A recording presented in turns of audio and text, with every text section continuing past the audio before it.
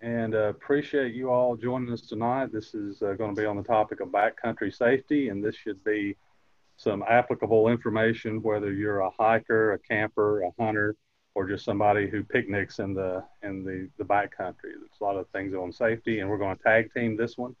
Jeremy is going to start us out talking about wildlife safety. Shad is going to touch on insect safety and some plant concerns that you may encounter. And then I'm going to talk about safe drinking water while you're in the backcountry. So Jeremy, I'll let you start us out here. All right, thank you, Phil. Let me share my screen right quick. And everybody should be able to see that. Yes, sir. Okay, so I'm going to talk a little bit about camping with wildlife.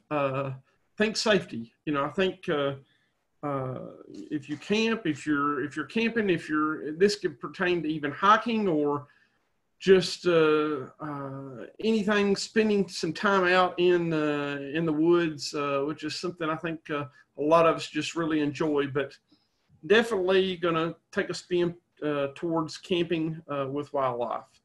So to get started, I will say, and I think Phil's going to cover this, Phil or Shad's one may cover this as well, the less you pack to the campsite, the less you have to pack out. And when I say that, and that also includes food, it's one of those things of whatever you carry in, carry out. And if you're a good steward, if you see something, you'll also pack that out. I have been out on hikes with Shad and picked up items that people left, and they would, we would have to pack those out. So whatever you pack to that campsite, the less you have to pack out, and that includes food.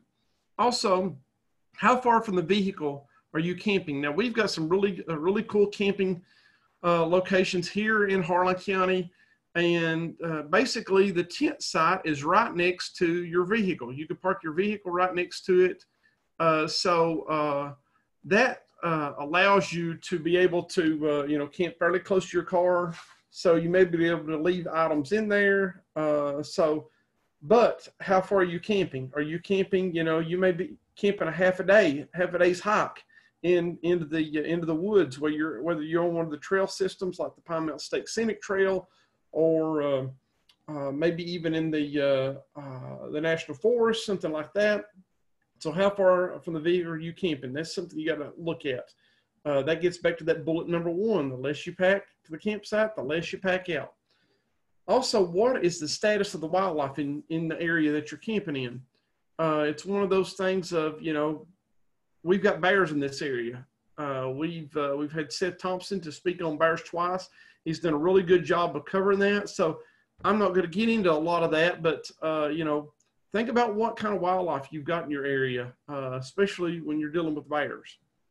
So in Eastern Kentucky, like I mentioned, Southwest Virginia, we've got plenty of bears. So that's something that we're going to address here this evening because you've got to think about that. And the big thing is food storage. You want to try to decrease that human and bear interaction. Today was garbage pickup day here in my neighborhood. And early this morning, I took a walk around the neighborhood, and there had been bears that had come through during the night.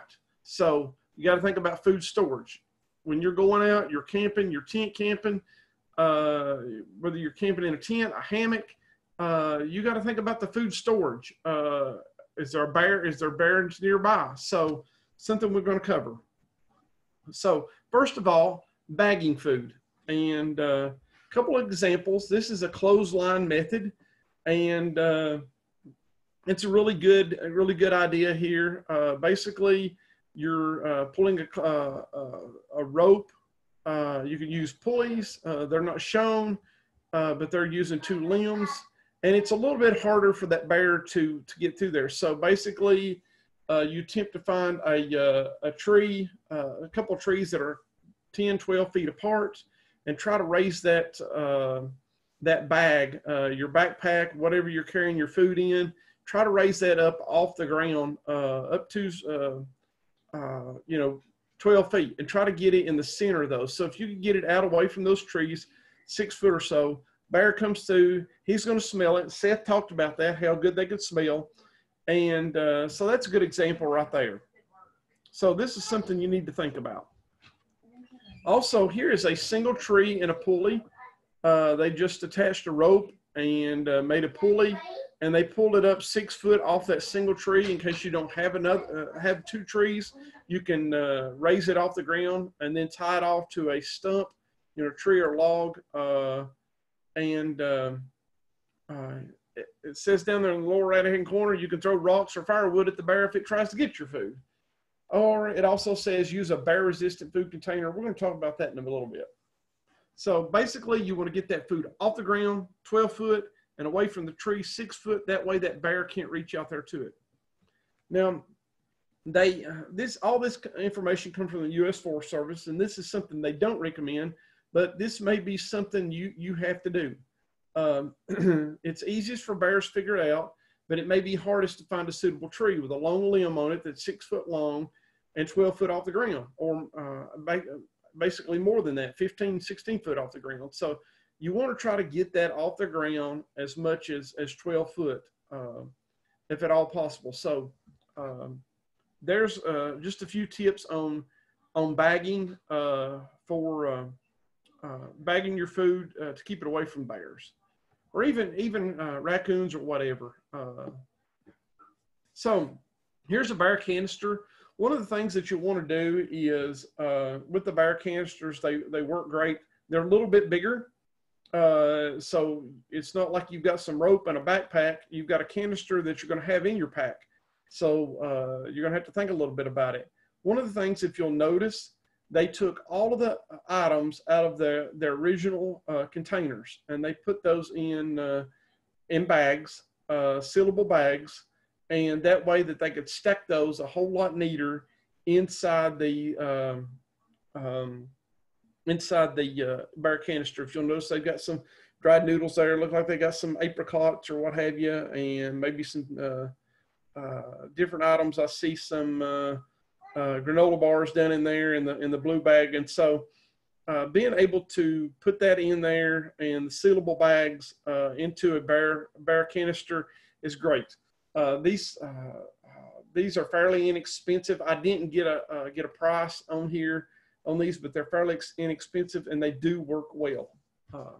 So that's another option as well, but it's going to be a little bit more bulky if you're having to carry into an area. Now, this is a picture also from the U.S. Forest Service. This is a campsite food pole. If you'll notice the bags that are hanging from that, these are also located on the Pine Mountain State Scenic Trail. If you've been along the trail to any of the campsites or the shelters, there is a pole that sets out from the campsite or the shelter to allow you to hang your food on it. The bear cannot get up the pole, and so you're able to hang your food out there to keep it away from the bear. Now, I mentioned these campsites as well that allow you to park your car close. It may be something you want to keep your food in your car. Now, you'll have to be careful about that too. Is you may get get some damage done to your car. Saw recently here in Harlan County, some folks that put some trash in the trunk of their car, and they came out the next morning and the whole right rear quarter panel was removed because the bear smelled the trash. So the bear, as we know, has got a good nose. What Seth talked about, told us all about it. So these are just some ideas there. Also, some camping and camp cooking and food stores locations. You need to look at some areas where you're camping at, especially in the backcountry. A lot of these that already have pre-staged areas, your pre-staged campsites, they are spread out. But if it's one of those things that you're out in the backcountry, if you can set up a sleeping area kind of in a triangle away from your food cache and your cooking area by at least 100 yards. So you've got a triangular area there that you can look at. Also, try not to eat, cook, or keep food inside your tent because the thing is, it's going to come in there. So attempting to keep the food out of the tent. If you're in a shelter area, keeping the food out of there, if at all possible. that's going to reduce that bear and human interaction. So just remembering to store your food in a bear-resistant container or hang from a tree. Switching, before we switch gears here, some campsite tips. Like I mentioned, never leave food or coolers unattended. All food particles, trash, and coolers need to be secured in a vehicle or trailer. Always keep a clean picnic area, campsite, or other area where you may be spending some time. Don't leave any food particles, trash, and coolers out when not in use. If you don't attract bears, you'll at least attract ants. So keeping things cleaned up. Store food in bear-resistant units, like we talked about. Hard shell vehicles or car trunks. Also, never store your food in your tent, like I mentioned. So let's change gears totally. Talk about bear defense spray. There's a lot of it out there on the market. The OC sprays, pepper sprays, that sort of thing, and you can buy those about anywhere or order them via the internet. I will say, first of all, make sure you know how to use it. If need be, get some training on how to use it. Yeah, they may be simple to use, but you need to know how to use it. I had the opportunity to have a training a few years back, and it was pretty interesting. So if you get trained on that, on how to use these pepper sprays or OC sprays for wildlife, I would recommend it highly. I said you can purchase this stuff from most sporting goods stores, anywhere where they would sell sporting goods, hiking, backpacking, camping items. The spray cans are generally good for 2 or 3 years. After that, they need to be replaced, because you definitely don't want to pack one out there and need it, and it doesn't work. And so make sure you keep a date on it, write a date on it, how long you've had it, and get rid of those after 2 or 3 years. Hey, let me ask you a question about that, Jeremy. Yeah. Do you, and I don't mean to put you on the spot. If I do, I apologize, but have you used those cans before? Just the ones in the training. I've never used the ones, you can get some, this is a good segue, I guess. You can get some drift from them. They can drift back on you. And when you get that stuff, even a taste of it, you'll want some, it'd be good to have some potatoes around, for the taste. But other than the training can, I've never used one. But the reason I ask about it is I did the training with Robert Myers with Parks. Yes. And we had a problem bear at the office that was getting in the dumpster. And I decided I was going to haze that bear with some of the sprays that we had. And so I took a can out there, and it was new. I hadn't had it but maybe a month or two. And I'm being serious. I'm not sure that the spray on that can went more than about 5 feet. So it just made me nervous that if it's only 5 feet, the bear's practically on top of you before. And I just wondered, it's possible that was a dud. I wondered if you'd had any experience with them. I'm not, other than that training session. If you remember, those things would shoot out there 15, 20 feet or more. 15, 20 feet. And so, it makes you wonder if there was an issue with that.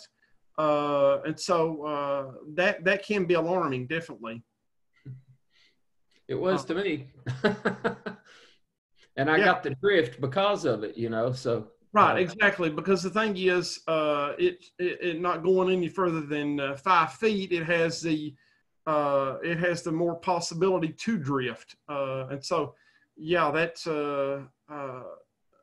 fortunately, I've never gotten it in my eyes. I've never gotten OC spray in my eyes. Oh, I got a little bit, but I've had a taste of it, inhale it, whatever. But matter of fact, it was on with hazing a bear, person I was with. So that's good information, Shad. Also, if using the spray, get the biggest can possible. You know, they're generally 9 to 15 ounces, and the cost range is going to be $30 to $50. So they're not cheap.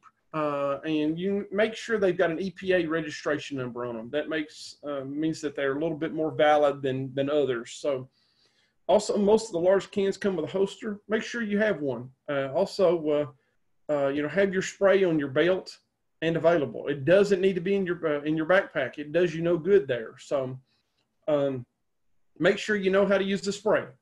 Read the manufacturer's instructions and give it a test spray, that sort of thing. And I'm not sure about the test spray. That's going to have to come back to the manufacturer's instructions. So, you know, if you're dealing with things even around the house, like wasp spray, over time, and this gets back to what Shad was talking about, over time, those things will kind of lose their firepower, so to speak. So definitely this gives you some ideas of what you might want to think about. The good thing is it's like, it's one of the things that Seth talked about. And when I talk about bears as well, most of the time, unless you're just really confronted and it's a bear that doesn't seem to be scared, they are pretty much shy and they'll avoid humans. And so the good thing is they'll tend to leave you alone. Now, if you've got something at a campsite that's making them come in, that may be a different thing. So, but if you're looking at using the bear defense spray, I will say if you could get trained, even if it's watching a training video on a you know, from YouTube or whatever, definitely check into that. And that's all I had. That's all I had. And I'll stop sharing my screen, and I'll turn it back over to Phil. All right, thank you, Jeremy. Any questions for Jeremy at this point? Good information there, Shad. I think that's something that we definitely need to look at when purchasing. And you know, it's one of those things of it may have been that the aerosol or whatever in that can may have just died, so to speak. And the sad thing is you don't know, because those cans are not like fire extinguishers. They don't have a gauge on them that says, hey, they're good or bad. So I guess that's kind of the downfall of it. You just you're hoping for the best with it. But I'll go ahead and turn it back over to Phil. Thanks. I was going to say, I found out after the fact that there are different manufacturers, and it's possible that one manufacturer is better than another. So maybe look at product reviews when you purchase the spray. If anybody thinks of a question related to wildlife, just feel free to type that in the chat box, and we can address that at the end if you don't have something now. But otherwise, Shad, it's your turn. Okay, you're going to have to enable me to share.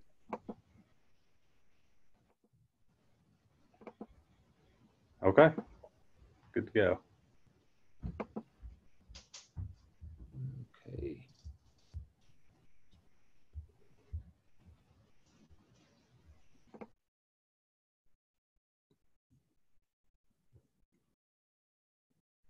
Bear with me just a second. I'm having to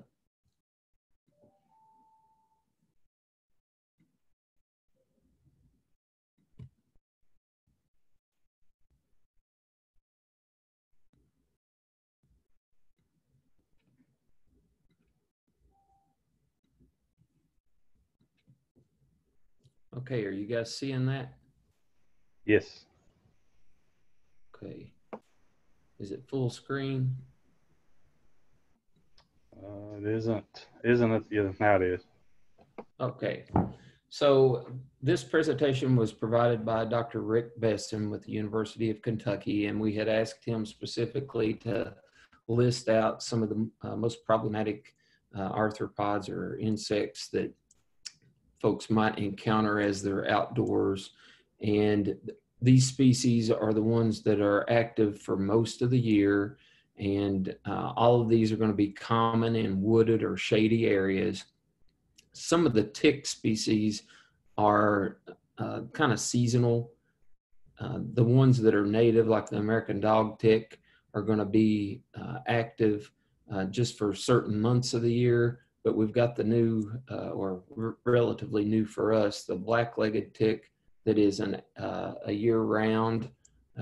It's active all year round, and so that's something to keep in mind. But some of these can transmit pathogens that cause a lot of serious diseases, such as Lyme and ehrlichiosis and Rocky Mountain spotted fever. There are others that cause allergies to different red meat, and just a lot of different things to keep in mind. So, whoops. As far as what you can do about it, I've always been personally a little reluctant to spray, and that's true at home, and it's also true on my person. I've resisted using DEET and off and different things, but some of these ticks, the ones that we had historically had, they had to be attached for 48 hours before they could transmit the disease, such as Lyme disease. But the new ones that are coming in have the ability to transmit like the meat allergy as soon as they bite in. And so it's not a 48-hour thing anymore. It's as soon as they attach. And that food allergy can last for upwards of 3 years or more. And that would eliminate pork, beef, pepperoni, all manner of red meats. And so I don't know what your all's eating habits are, but red meat is pretty important to me. And so I've suddenly gotten a little more serious about the prevention. But be aware when you're in tick habitat. One of the best things that you can do is wear protective clothing. Typically, they recommend that it be something light colored, so maybe a khaki, so that you can actually see the ticks.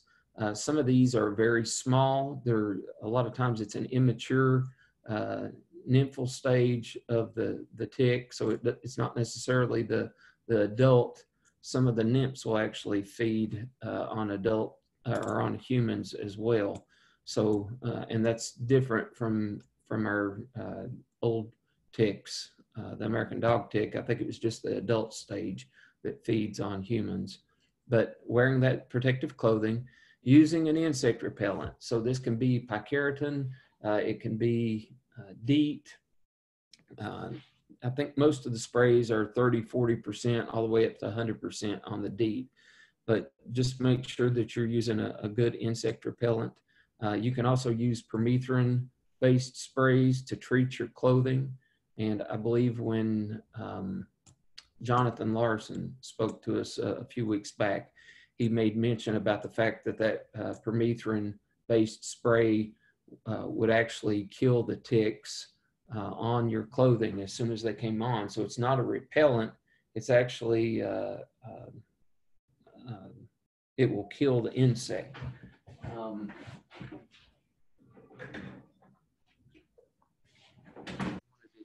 Show you that. I apologize for getting up. If you can see this, I'm not endorsing any particular manufacturer, but this is one that I found, and it treats up to 5 complete outfits. So if you've got, hiking pants or hunting pants or something that you routinely use, you could treat it with this. You can't spray it on you. You have to pre-treat and let it dry.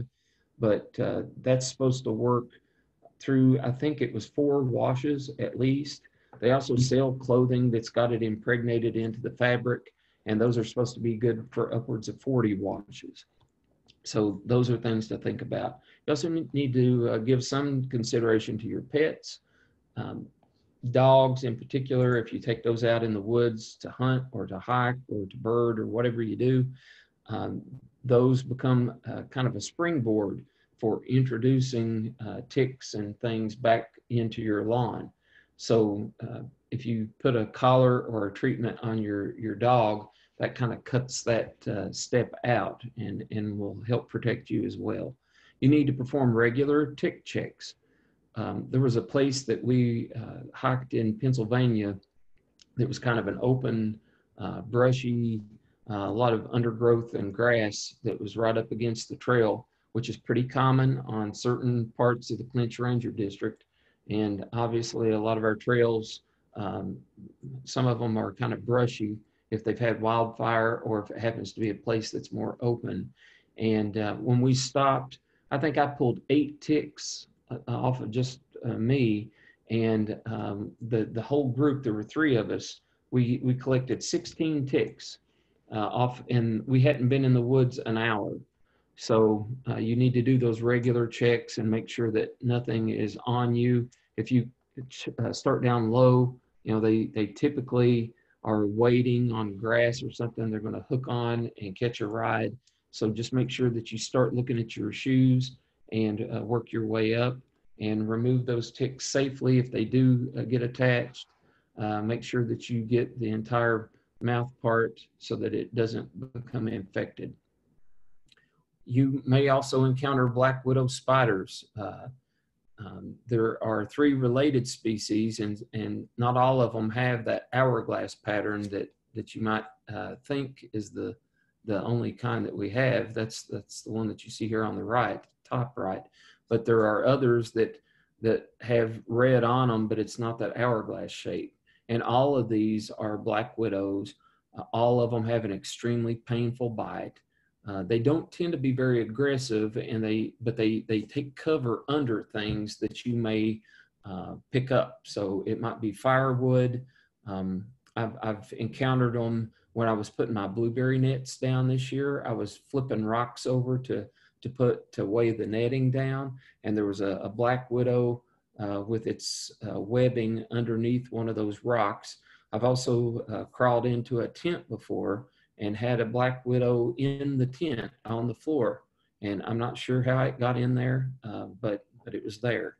So just keep that in mind. Gloves can provide protection of hands. So if you know you're going to be doing something that you're going to be disturbing rocks or wood or something that they might be hiding under, it might be a good idea to wear those gloves. It's also probably a pretty good idea, if you haven't made it a habit, to spray around the perimeter of your home. And it's also a good argument for keeping firewood and things stacked maybe a little bit away from where people are going to frequent, just so that you cut down on the possible interaction with them. Next thing is stinging caterpillars, and I know Chris probably gets excited when he sees these for a totally different reason, but my wife's grandmother hates anything that even resembles a caterpillar or a worm. And so we've got more than a dozen species in Kentucky, and I'm sure that number holds for Virginia, that are capable of stinging. Probably the best known one in our area is the pack saddle, but we also have others that I've encountered at the cane patch campground. There's some kind of a little white caterpillar that you get in the fall that feeds on the sycamore trees, and those can kind of sting, but they have hollow poison-filled hairs. And if you see any spiny caterpillar, don't touch it. Just because it looks pretty or unusual, neat, I believe that they were designed to look a certain way for a reason. I was telling my wife earlier that generally in nature, anytime you see something that's red, that's a telltale sign that you need to stay away. If it's a mushroom, if it's a berry, for the most part. But for caterpillars, if you see spines or unusual long stiff hairs, avoid those. And if you do get stung, you can use tape, duct tape, or something to remove them. They pull out relatively easily.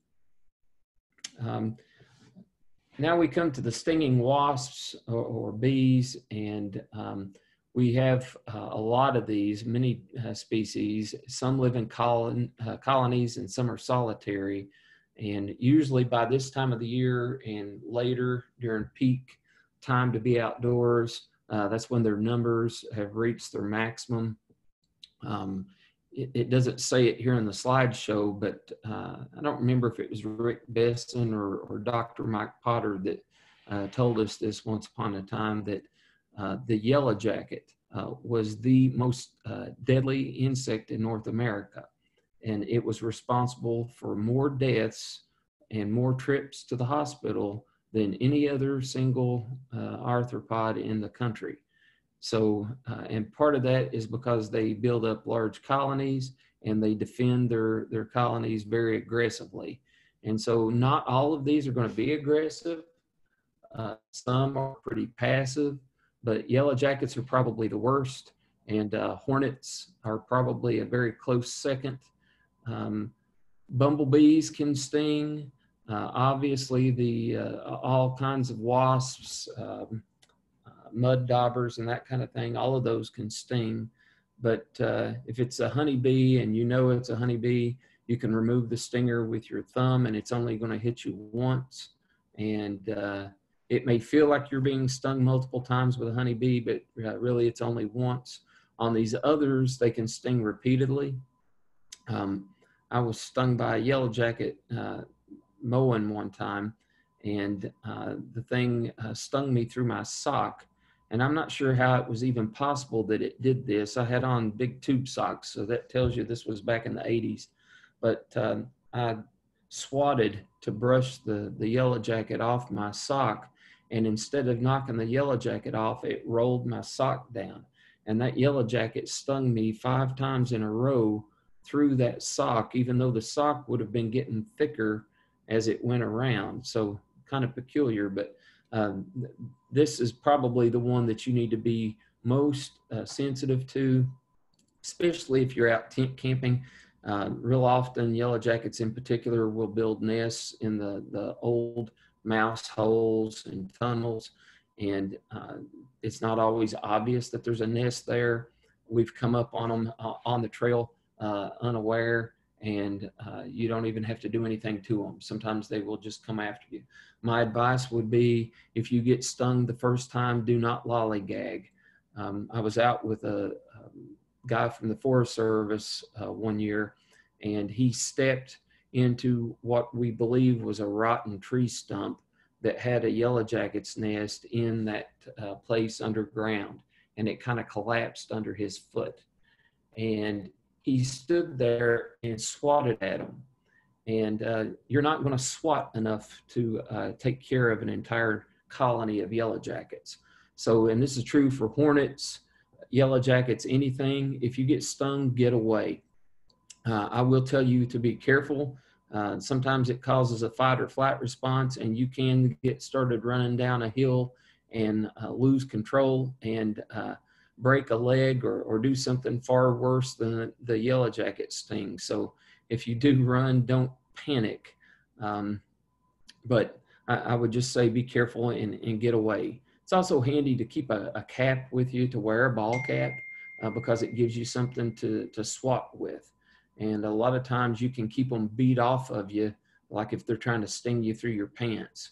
You can smack them and knock them away with the ball cap and continue on your way. We don't often think about it, but mosquitoes can be a dangerous insect. We've got a lot of species. Some come out during the day. Some are evening and night biting species, but they can transmit pathogens that can cause disease. And I know most of you have heard of West Nile at this point, and the encephalitis, which is the brain swelling that comes with Zika and dengue and malaria. I think there's also a chikungunya. There's several different things that you can get from mosquitoes. And so as far as prevention, again, protective clothing. I know in July and August, it's hot, it's humid, and there is maybe an inclination to want to wear shorts and short sleeve shirts, but you're always better off wearing long pants and long sleeve sun shirts, or something of that nature when you're out in the woods. It's going to provide that level of protection. Again, the insect repellent or the the treatment of your clothing. Avoid dawn and dusk. And if it's around your home, make sure that you're addressing standing water around the home. I know this is mostly a backcountry talk, but because it's been so wet this year, I'm seeing a lot of issues with mosquitoes very early, and it's provided a lot of breeding habitat for mosquitoes. So make sure that your drains, your gutters, flower pots, and those things aren't standing and holding water. Turn them upside down. Make sure that your gutters are unstopped. If you've got any buckets, tarps, anything like that that catches water, make sure that it's going to drain and dry out very quickly. You don't want to have a place that has standing water. If you're out in the woods, obviously it's not an option, but you can select the places that you choose to camp. And so if you favor places that have a little bit of a breeze, maybe that are up on higher, drier ridges as opposed to being down in low, moist, swampy places, I think you're going to be happy with the results. The breeze helps keep them blown away, and also the drier places will have fewer mosquitoes.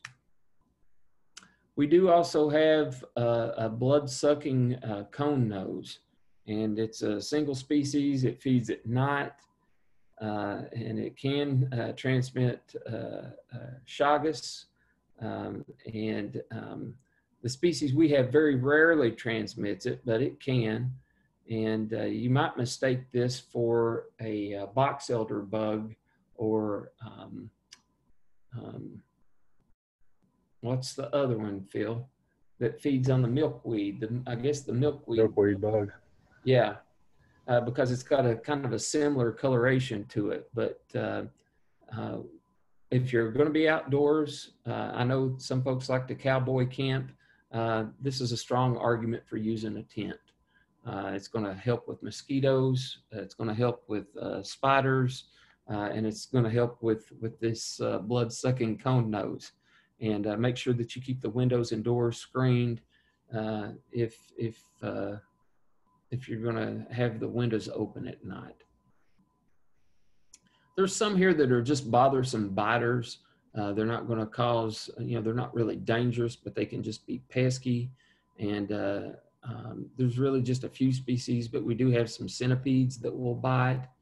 We have some large bugs and obviously ants, red ants, and I don't know what you've got in Virginia compared to us, if there might be a slight difference, but I know in some parts of Kentucky, we have fire ants that have come in. And so if you have the choice, make sure that you avoid picking up unknown insects. And this is probably less common for adults, but if you've got little kids, small children, they have a tendency to grab hold of things. And so I would say just keep an eye on them and be careful what you're letting them pick up. That's all I have on the insects. Now I'm going to go into this other one here. And this is one that I'm hoping Phil is going to help me a little bit on. Can you all see that one?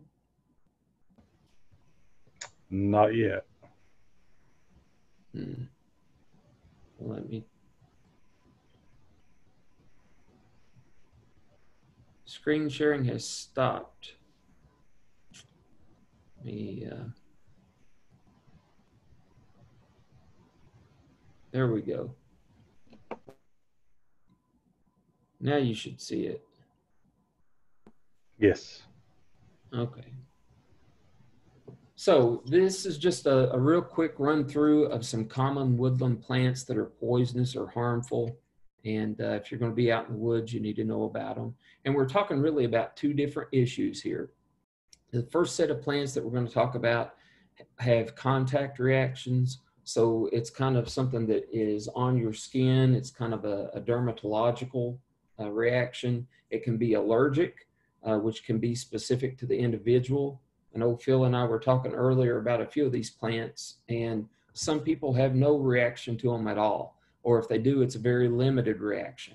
Other people are very sensitive to it. And so we're going to hit on some of these and just recognize that they may or may not affect you personally, but they may affect somebody in your group or your family. But they can cause rashes, blisters, and itching.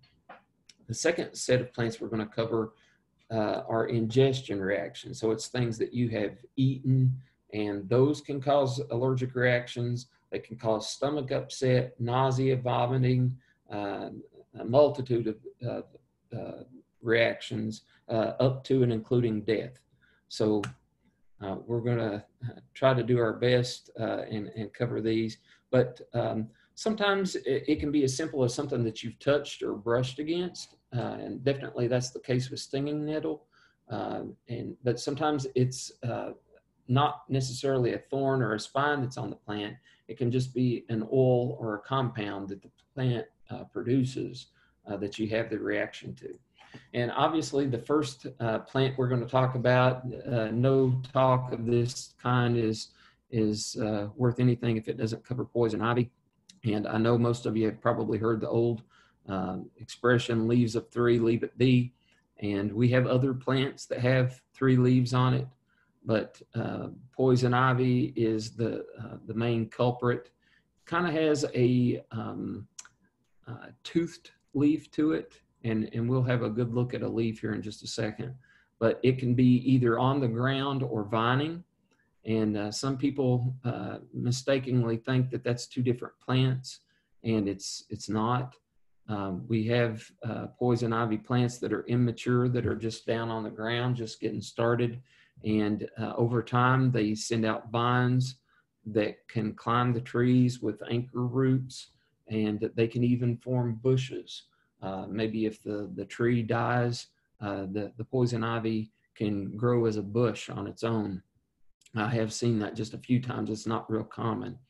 But the active ingredient that causes the problem is an oil, or an oil, if you're away from here, that is urushiol or urushiol is how I would say that. But it typically takes about 40 minutes for it to penetrate the skin. So don't think that if you just touch the poison ivy that you're going to immediately get the reaction, or that you're automatically or eventually going to get it. If you can get somewhere, if you know you've touched it, if you can get somewhere where there's running water and soap, you can get rid of the oil before it has a chance to penetrate your skin.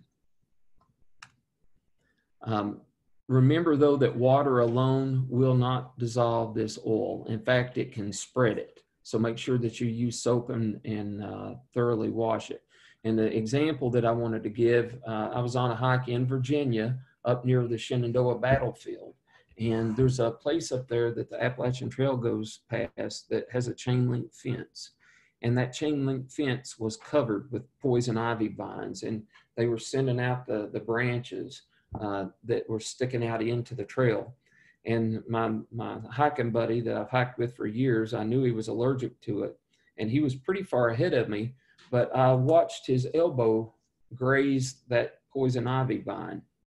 And he's an engineer, so he's more of an indoor, his career was spent more indoors, and he's also colorblind. So he doesn't always notice the plants.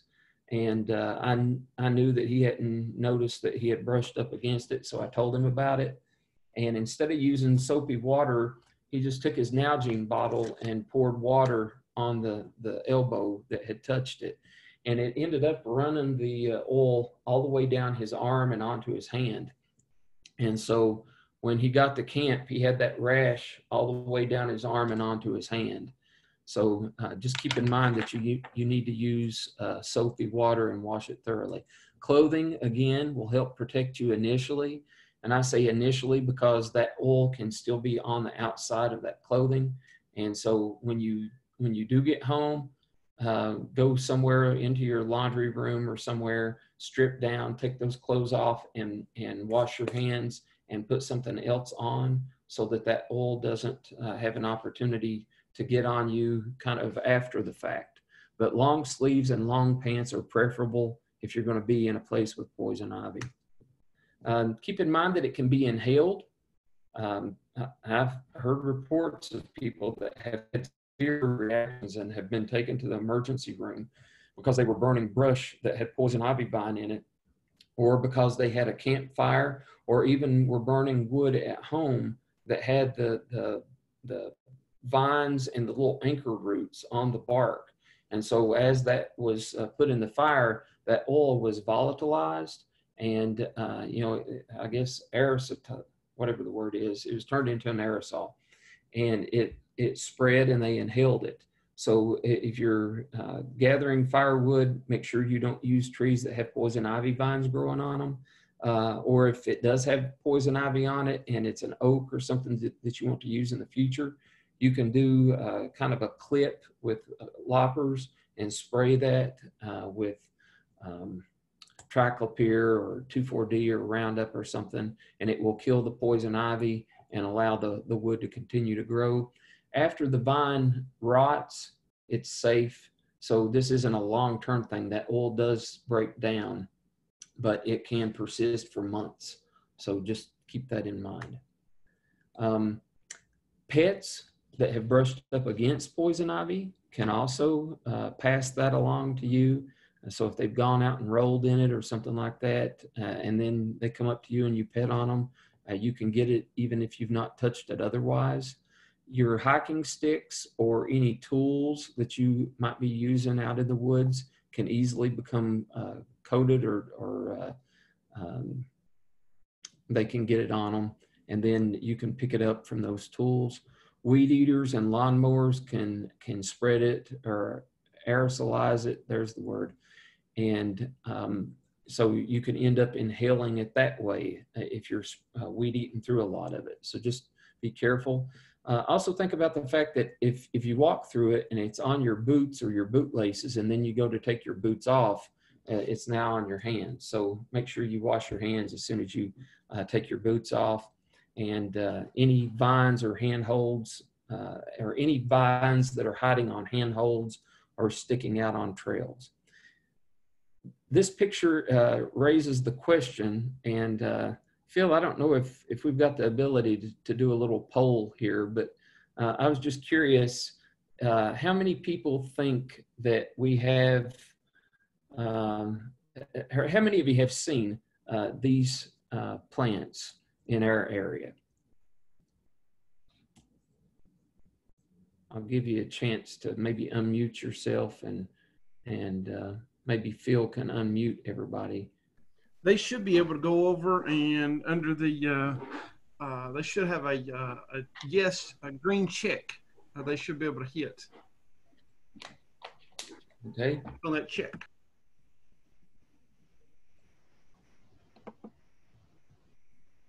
Again, the question is, how many of you have seen all three of these things in our area?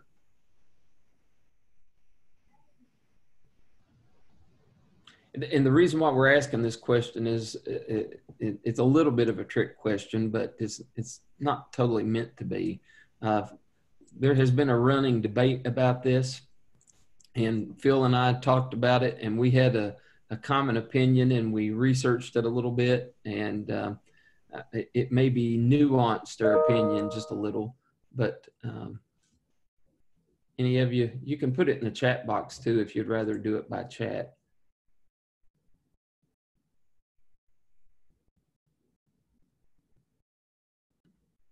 Are you guys still there? Most are saying they've seen the poison ivy, yes, but not necessarily the other two. Okay, very good. That makes me feel good. We've got astute folks. So the thing that we are overwhelmingly most likely to see where we live is the eastern poison ivy. And you can see the distribution range of it. And truly, I'm shocked that Central Tennessee has a void like that in it. I would not expect that. I'm sure that that's just because that's all pasture land. But maybe Phil can speak to that, why that would be the case in Tennessee. But Kentucky and Virginia are pretty well covered up with eastern poison ivy. I can think of very few places that you could go that you would not encounter poison ivy somewhere. I can't even think of very many places that I've been that I can't stand and look maybe 20 or 30 yards out that I'm not seeing poison ivy. It is prolific, very widespread. Probably the only place that I see a little let up in it, other than obviously on mountaintop strip mine land, is really cool north-facing slopes. Sometimes I do not see it in those locations because it does tend to be a little more common down south, and there's even been some suggestion that with global warming that it's going to become more of an issue. I'm going to call BS on that a little bit, just because you look at the range and it's all the way up into Maine and into Canada. So I don't know how we would ever know that it had become more common because of warming temperatures, but that's what they say. So that's the 90+%, 95+% plant that we have. The next one is the poison oak. And I have a lot of very, I think, well-intentioned folks that will say, oh, we've got poison ivy, poison oak, and all these things, poison sumac here. And it was always my impression that this was a Western plant, because you see it more on the other maps. There's a specific kind of sumac or poison oak that is the Pacific poison oak. But we do actually have poison oak in the southeastern U.S., but it tends to be along sandy places. And if you'll look at where it's growing, you can see that. In Virginia, you really don't pick it up until you get over in the Piedmont, and it comes all the way down the mid-Atlantic into places that like Florida that are very sandy soils, and then up the Mississippi River drainage. I have personally never laid eyes on this plant. And Phil, have you ever seen poison oak? I have seen some plants that I saw poison oak in California, and I saw some plants that I thought was poison oak in Tennessee, but I wasn't 100% sure. As we talked about earlier, there is quite a bit of variation in the poison ivy leaves, so it's possible it was just a very deeply lobed poison ivy, but I thought at the time it was poison oak. Okay. And then the last one would be the poison sumac, and this is supposed to be a small tree found only in wet areas. And even though it's showing it in Southwest Virginia and Eastern Kentucky, this is another one, Phil.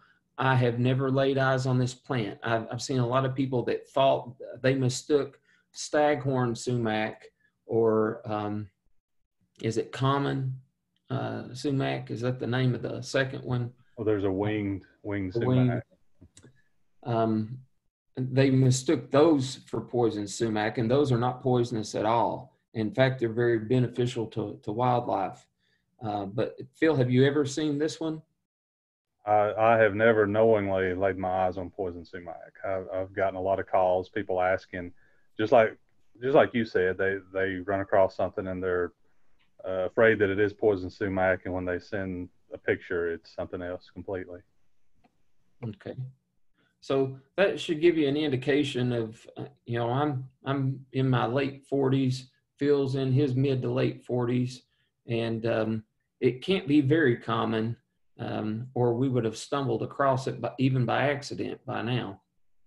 But here's one that we do have in abundance, and this is stinging nettle.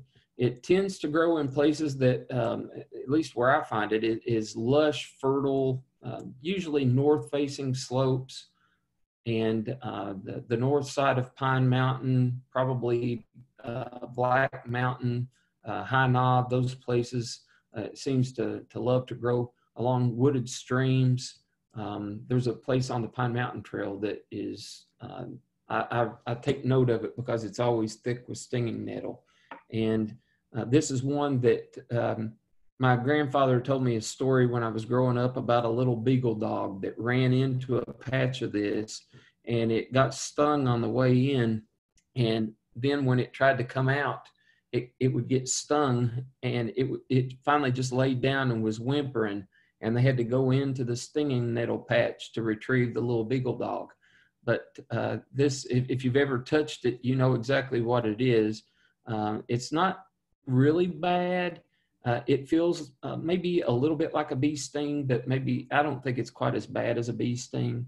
But the irritation from it, the stinging sensation, you'll feel like you're being stung over and over again, even though you're not touching it anymore, which is a curious thing. Kind of like bee stings do that same thing to me. But it'll cause swelling, redness, and usually it's just a little small dot and itching that is associated with stinging nettle. If you look in this photo, I don't know if you all can see my cursor or not, but just on that stem, I can see 3 different spines, and those spines are actually the part of the plant that's doing the stinging. And as long as you avoid those, you don't have a problem. So and there's a few things you can do. This plant is actually edible, and so folks do use it. And if you put it in boiling water just for a few seconds, it removes the stinger. And so that's, if you've heard of people that have used this in a salad or something, that's what they've done. They removed the stinger. And it's supposed to have great health benefits, but it causes an immediate reaction. And the reaction is caused by formic acid, which I believe is the same thing that's in ant bites. But it also has a histamine that causes a little bit of an allergic reaction. And in the book that I was using as a reference, I'll tell you about it here at the end, it said that the plant also has serotonin in it, which was surprising to me. Kind of interesting that plant would have that in it. But again, you get that itching, that redness for about 30 to 40 minutes. If you do happen to be in a place that you get poison ivy or stinging nettle, if there's jewelweed or spotted touch-me-not around, you can mash that up and rub it on it, and it'll make the stinging go away from the stinging nettle, and it will cut down on the itching of the poison ivy. So that's just kind of a little woodland remedy for those two. We do have a couple of other plants that can also cause contact reactions in some people. Jack in the pulpit, certain milkweed species, lady slipper, and Virginia creeper in some people. Phil, do you want to talk about those? Well, I think, like you said, some people, I've never had reaction with any of those as far as touching, but some people will. So I've had people argue with me that Virginia creeper is actually poison oak, and some people have had a reaction to it. And early in my extension career, I dismissed that, and as I researched it, I thought, wow, some people can have a rash from touching Virginia creeper, but it's very few people. Not many people do. Same with lady slipper, and I've never had a reaction with the jack in the pulpit or milkweed species too. But everybody's different, so know your own limitations, and if you have a reaction, it could be something in this list here. Okay. We're going to very quickly go into the ones that are plants that you can ingest. And I started off with the one that I think is most important because it's the one that there is no treatment for. And that would be the death cap mushroom.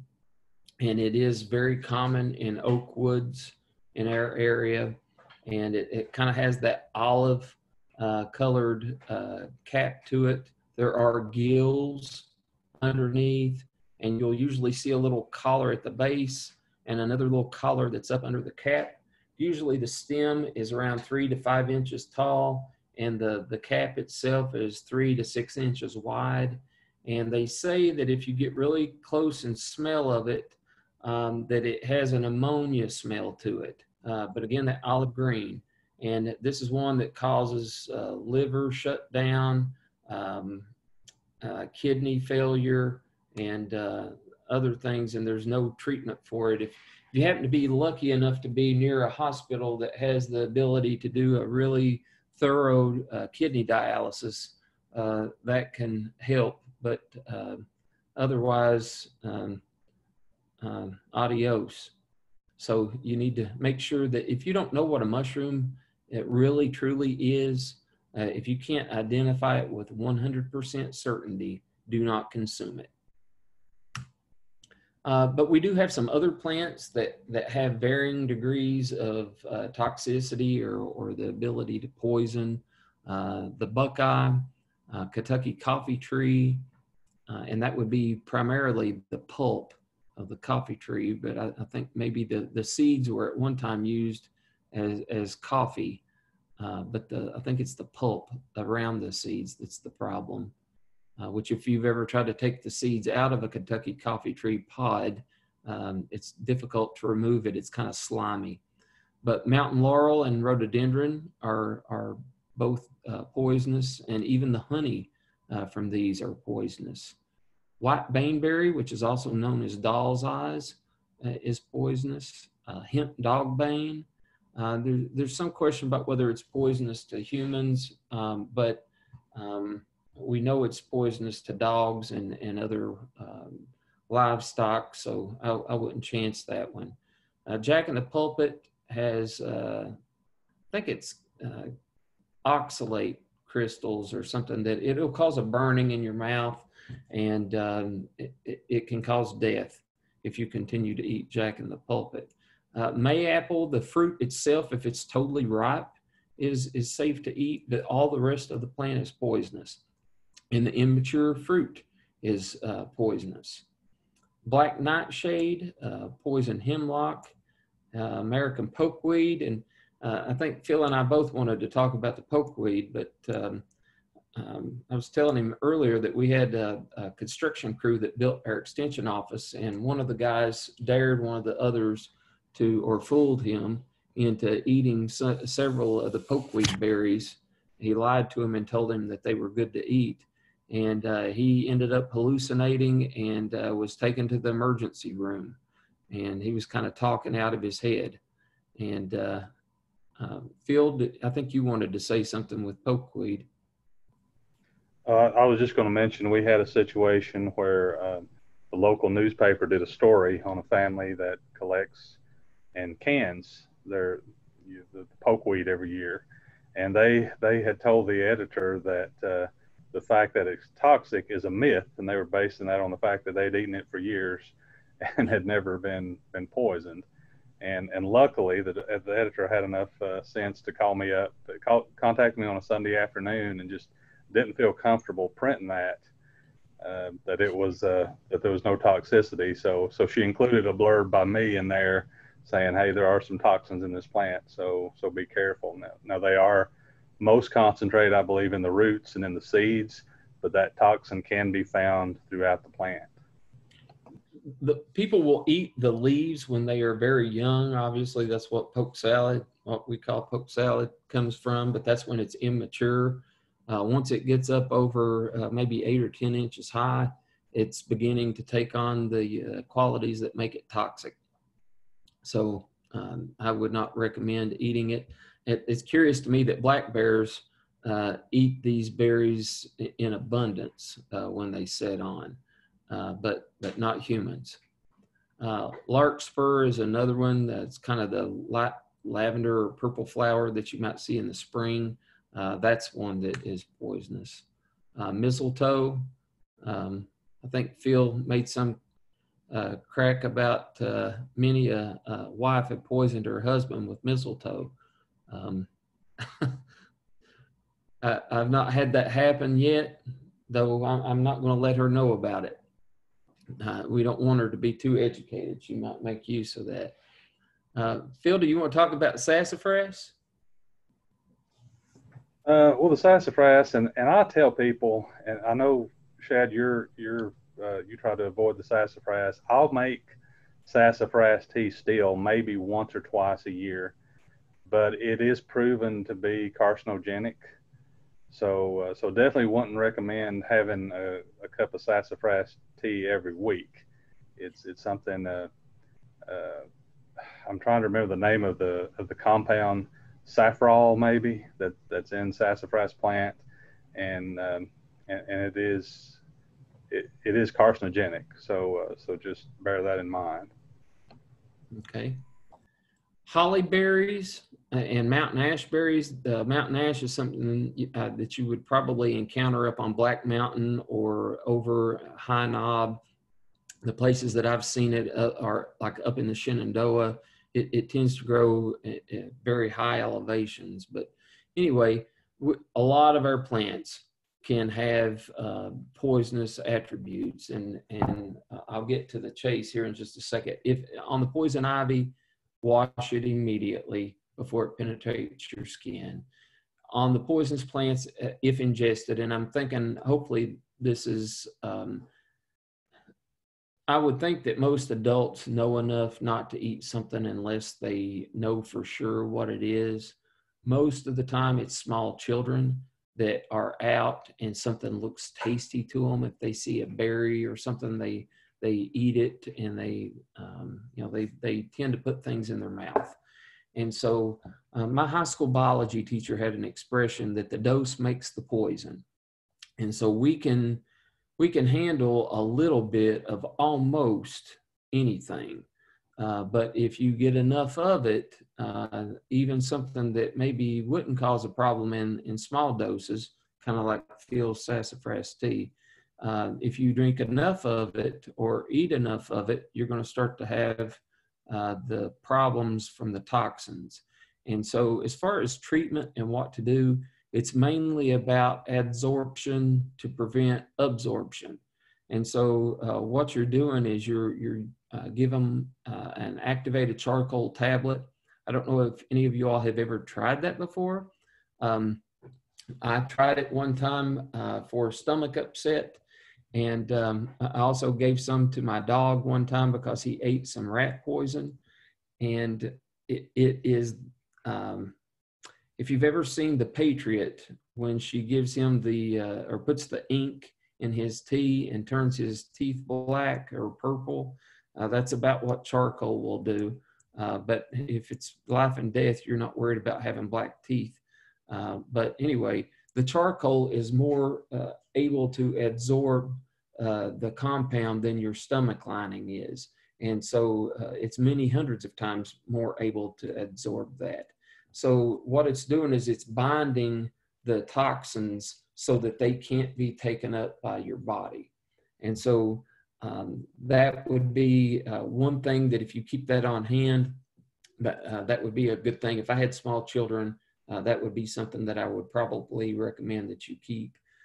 Milk can also be a lot more able to bind up the toxins, and in some cases it can even neutralize it. As far as emetics, the old recommendation used to be to give them Ipecac syrup, and it's an emetic. It makes them vomit. And the research through the years, though, has started to reveal that there's no evidence that it helps the outcome. And in some ways it's negative because it delays administering activated charcoal or something that would actually be beneficial. So I don't think for most things they no longer recommend the emetics.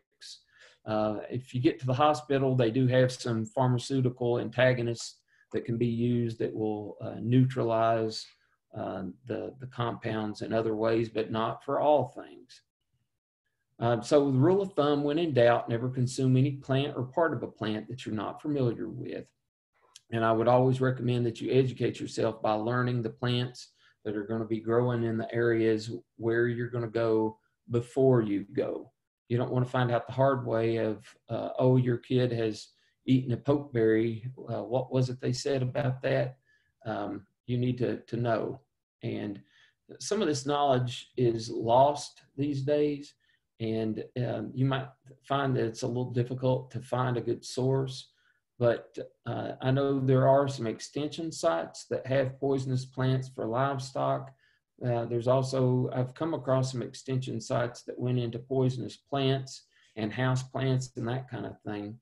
But this North American Guide to Common Poisonous Plants and Mushrooms by Timber Press, I don't know if you all can see that on the screen or not, but that's a really good book. It tells you what's toxic about it, and what parts of the plant are toxic and what you can do about it. So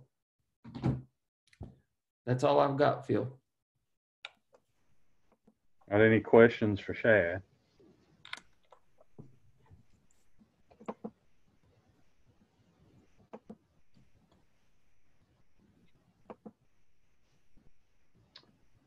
Okay. I'm going to go through this very quickly, just talk briefly about backcountry water safety. And it's something that I think a lot of people neglect. They'll have plenty of food with them, but not necessarily enough water or way to get water. And I put this picture up. I think this is down at the Pinnacle in Russell County, Virginia. But you see this and you're thirsty, you've been on a hike, it's a hot summer day. Would you drink this? And even though it may look pristine, it may look very clean, there are some things to be concerned about. And I would say that if you're going to make use of a wild water source like this, we like to go after the running water, where you're going to have less contamination in the still water because things are going to have a chance to settle out. But there's some things to bear in mind when you're choosing a backcountry water source. You're going to run into some possibility of protozoans, and that's a classification of organisms that would include the Giardia. You might have heard the term beaver fever, where you get really bad diarrhea from the water. That's Giardia. And there's another protozoan known as Cryptosporidium. It will cause the same type of reaction. And there's some belief that once you get some of these into your system, it's like malaria. You'll continue to have flare-ups. You can treat it, you can knock it back, but for the rest of your life, you're going to have some flare-ups from time to time of the Giardia or the Cryptosporidium. Other things we need to be concerned about in the water: bacteria, especially E. coli. If there's a farm field, for example, livestock operation near the water source, or even if campers or possums make use of upstream areas for defecation, and viruses. I will say that for the most part in the United States, viruses in the water are not as much of a concern. But if you're somebody who frequents other parts of the world, if you're ever in third world countries, then you do need to be mindful of viruses. The thing about viruses typically is they're pretty species specific. So in order for a human to get a virus from defecation, it would have to have been the defecation upstream from another human in a lot of cases. And then there's a possibility of chemicals, whether it's landscape or ag fertilizers or motor oil or pesticides. And those we're not going to really talk about, number one, because if you're in the backcountry, there's less of a chance that your water is exposed to those. And number two is because getting those out of your drinking water can be pretty challenging in the backcountry. It requires some technology such as reverse osmosis or some pretty high-end charcoal filters to take chemicals out of the water. So we're just going to focus mainly on the protozoans, the bacteria, and the viruses. I think it's good to get a general idea of the size of some of these organisms. And a unit of measurement that we'll talk about is a micron. A micron is 1/1,000,000 of a meter. And the Cryptosporidium and the Giardia again is what causes the beaver fever. Those will range in size from 1 micron to 300 microns. The bacterias will range from 0.1 to 10 microns. Viruses from 0.005 to 0.1 microns. So ranking these in terms of the largest of the smallest, just like you see it here, the protozoans, the bacteria, and then the viruses. This image that you see on the right, that's E. coli, which we hear a lot about. Can come from just about any mammal. If there's defecation, if there's livestock and water has run down a pasture field into the creek, then you could get an E. coli contamination. And to give you an idea of sizing, These are going to be 1 to 2 microns in length, and they're going to be about a half micron in diameter. Now, that's important when we talk about filtration versus purification, because if you use a water filter, I have one. When I first started backpacking, I bought a pump water filter, and I think it treated down to 0.2 microns. So it would get most of the bacteria, but not all. A lot of the filters that you see now, including the Sawyer filter, and I have one of those.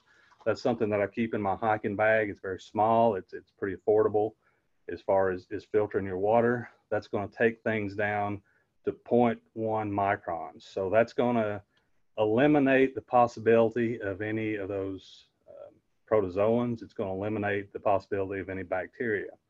Again, these won't filter out viruses, but in the United States, generally speaking, we don't have to worry so much about viruses in the streams and the rivers and the lakes. So 99 out of 100 times, a filter is going to be just fine for backcountry water preparation. If you decide you want to purify the water and kill those viruses and basically kill everything, you've got a few options. Boiling is going to be a good way to do it. The thing about all or most of these purification methods is they're going to take some time, in contrast to the filtration. You're going to have to invest several minutes to possibly several hours. So the boiling is something you can do that's going to kill everything. And the recommendation these days is to get your water to a good rolling boil and allow it to continue for a full minute. Now, when I was in Boy Scouts, I think that was different. I'd have to consult that Boy Scout handbook that Shad and I talked about a couple weeks ago. But I think they said boil your water for 5 minutes and then add another minute for every 1,000 feet in elevation that you are. But they've come to back up on that and say, if you get a good rolling boil going for a minute. Now, if you're above 5,000 feet, the recommendation is 3 minutes. So if you're camping at Mount LeConte or you're up on Mount Rogers, then you let it go a little longer. But it's still quite a bit less than what they used to recommend. Another thing that you can do is use iodine, and you can buy these iodine tablets. You can also just carry a little vial if you wanted to of iodine, a tincture of iodine, and put that in the water. I'll tell you, the taste is horrible. I've used these tablets a lot, and I don't like the taste. Most of the packaging now comes with a second tablet that you add that improves the taste, takes it back to normal. But still, it's a big time commitment to use these iodine tablets. So if you're using just straight iodine and an eye droplet, you want to put 5 drops per quart of water. If the water's clear, you can use up to 10 drops if you're putting that into murky water. And then you want to wait, once you apply that, you want to wait about 30 minutes before you drink that water. Another thing about iodine is there are people who are allergic to iodine. If you're allergic to iodine, of course, you want to look at other options for your water purification. You can also add chlorine, and you can do the same way with the chlorine as you do with iodine. You put it in a droplet and an eyedropper, carry that with you, or you can buy water purification tablets that are chlorine based. Now, if you're going to use an eyedropper, you can use just household bleach, but make sure that it's just regular bleach. It's not scented. It's not fresh scent or lemon scent. Just a bottle of regular household bleach will be fine for that. And the recommendation for the household bleach, again, regular household bleach is 2 drops per quart of water, or if it's murky water, 4 drops. And just like with the iodine, you want to wait about 30 minutes before you then utilize that water. What you want is once that water is treated with chlorine, you want it to have a smell that's somewhat similar to a swimming pool, but you don't want it to taste like a swimming pool. So if that taste is overwhelming, it's a very strong chlorine taste. One thing you can do is just open up that water, expose it to the air for a little while, and some of that chlorine aroma and flavor will dissipate from the water. There's also the possibility of purifying your water with ultraviolet light. And there's a product that came out several years ago. It's a very small product. It's called a Sterapen, and it supposedly uses ultraviolet light. You put it in your water bottle and turn it on for a certain amount of time, and it's supposed to kill the viruses, the bacteria, and the protozoans. And when that first came out, I was pretty skeptical, but most of the reports I've seen since then, it does work. It is a viable option that you can use for purifying your water. It's expensive. I've never made the investment. It runs on a battery. I think it's over $100 to buy one of those Sterapens. But that got me thinking, if the Sterapen will purify the water, will sunlight purify the water? And the answer is yes, although it does take some commitment. This is the Sterapen here on the left. And the CDC has some information on solar sterilization of water, where you just take, you put the water to be treated in plastic or glass bottles, and you put them in direct sunlight, but that takes 6 hours. But they have confirmed there's areas in third world countries where there was a high incidence of chronic diarrhea, and they've documented that those rates have gone down considerably in the areas where they've pushed the solar purification. But that's an option if you're in a camp, you're kind of planning ahead, you've got some time to spare. That might be a possibility for purifying your water is using the sun. So keep in mind that water is heavy. You can always carry all the water that you think you're going to need plus some extra, but a liter of water is going to be 2.2 pounds. So there are some cases if you're out multiple days, or if you're out for a long day, that could be a whole lot of water and a whole lot of extra weight. So it is a good idea to carry something to purify or filter the water. So consider that weight, consider the time considerations, whether you want to filter, whether you want to purify your water with iodine or chlorine, because that can be time consuming. And then have a backup. Even if you have enough water, again, have some kind of backup system. This Sawyer mini filter that I keep in my hiking kit, there have been 2 cases where we've had somebody injure an ankle on a hiking trip that started in the morning. And both of those cases, it was after 7 p.m. before we got out of the woods. And had I not had something to filter water or to treat water, we would have been very uncomfortable. So having something that's useful in that kind of scenario is a good idea. And again, you can find some, they're not very costly, they're not very heavy, but there are some options for making sure that you have some good water. They also make the survival straws, they're called. So these things are even cheaper than the Sawyer Mini. They would go down into your untreated water, and then you just drink it like you would from a straw. And that's also an effective way to keep out those the bacteria and the protozoans. And there's also some belief in some circles that over the years, a lot of these horror stories you've heard in the woods about people getting beaver fever or other gastrointestinal problems from untreated water. In a lot of cases, that could have been because your buddy took his dirty hand and stuck that dirty hand down into your bag of trail mix. So there is some, I think over the last few months, we've all learned the value of hand washing, and that is something that could be at play in some of these backcountry situations as well.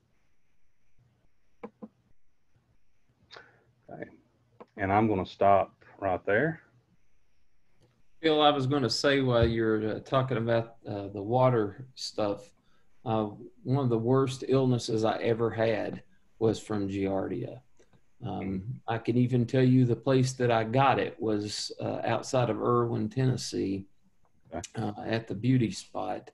And I had diarrhea 40 times a day for 3 days. And it got to the point that I could not move anymore. I was bedbound. And I had to have help getting to the car to go to the hospital. So I was severely dehydrated. It can be the end of a very pleasant outdoor experience.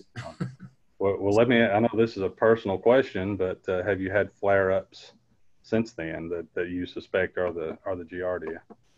They treated me with Flagyl, which is a kind of a generic treatment for that. And after they treated me, I had the best digestive health of my life for about 5 or 6 years. And then it started coming back and they treated me again. And right now I'm doing well again. But I believe that was accurate, that it comes back. Okay. So you would testify that's not something you want to get in the first place. You would recommend No. taking steps to avoid it. Absolutely. All right. Well, thank you all for sticking with us. If there are any questions, we will answer those. Otherwise, okay, you all are welcome. Otherwise, our next presentation is coming up on Tuesday, and that's going to be Summer Smith from WISE. She's going to talk about drone use in agriculture, and I think it'll be a good presentation. She's been featured on several news outlets with her drone. She was telling me there was a magazine interviewed her just this week on how she uses drones on her farm. So I think she may share one of those videos that was recorded by a news outlet on Tuesday night. Sounds good. Looking forward to it. Well, Jeremy and Shad, you all have anything before we close the door?